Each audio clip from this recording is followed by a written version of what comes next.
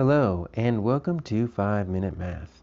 Today we are looking at the 4th grade concept of decimals on a number line. This is standard 4.2H in the great state of Texas, and we are using item number 9 of the 2022 released STAAR test. If you haven't done so already, please go ahead and take a moment to pause the video, work this problem out on your own, unpause it, and we will look at our answers together.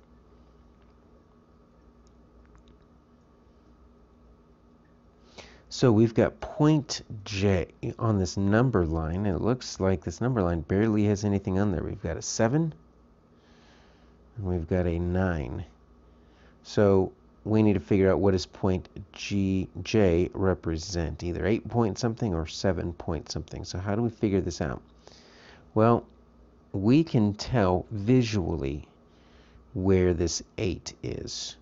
Right, so you see this line right here. I'm not going to draw over it. I'm just going to point it out. You see how it's slightly thicker than the other ones? So that lets you know that's going to be a major boundary number. And obviously what comes between 7 and 9 is going to be 8. If we wanted to verify that it's exactly in between the two, we can count how many little tick marks we have. So between 7 and that thick number, we've got 1, 2, 3, 4, 5, 6, 7, 8, 9 tick marks. Between 9 and that thick number is going to be 1, 2, 3, 4, 5, 6, 7, 8, 9 tick marks. So it's going to be between 8 and 9, which look at that. Look what that does. That helps us eliminate two answers, 7.12 and 7.13. And so now we've just got 8.2 or 8.02. And I see where the 2 is coming from because it's 2 tick marks after the 8. So how do we tell the difference between the two? Well, let's look at our place value. So we've got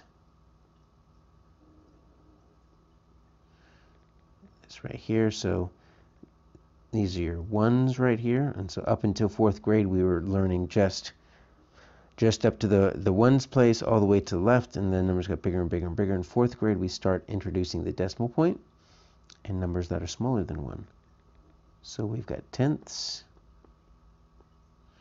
and we've got hundredths. And these tenths and hundredths have the THS at the end, because they are smaller than 1. So how do we figure this out? Well, let's see how many spaces there are between 8 and 9. We're going to count the spaces because think of it like a fraction, and you're counting how many pieces a shape is broken up into. Well, I've got a line between 8 and 9, and it's broken up into pieces. Let's see how many pieces. So I've got 1 piece, 2 piece, 3 piece, 4 piece, 5 piece, 6 piece, 7 piece, 8 piece, 9 piece, 10 pieces. All right, so I'm going to write a fraction right here, and I'm going to put a denominator of 10 because there are 10 pieces between 8 and 9. Now the numerator, right, is going to be the tick marks.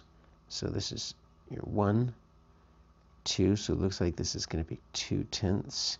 Let's just count to make sure I've got 3 tenths, 4 tenths. There's your 5 tenths halfway through, 6 tenths, 7 tenths, 8 tenths, 9 tenths. And then 10 tenths makes a whole. So that is your next whole. You're not going to say 8 and 10 tenths. You would just say 9, because that 10 tenths makes another whole. All right, so it looks like my J right here is 8 and 2 tenths. Unfortunately, I don't have anything written as a mixed number, but that is one of the big learnings in 4th grade is how to relate decimals and fractions. So this 8 is in the 1s place. So I'm going to put that right here. And this 2, look, it's right there. It says it, tenths place. Tenths, tenths. You notice that I've got a place value, tenths. So how many tenths do I have? I've got 2 tenths. So I don't need my hundredths right now. I could just leave that blank. But there we go. This is 8.2, or 8 and 2 tenths. Those are the exact same thing as 8 and a mixed number 2 over 10. My answer here is going to be B.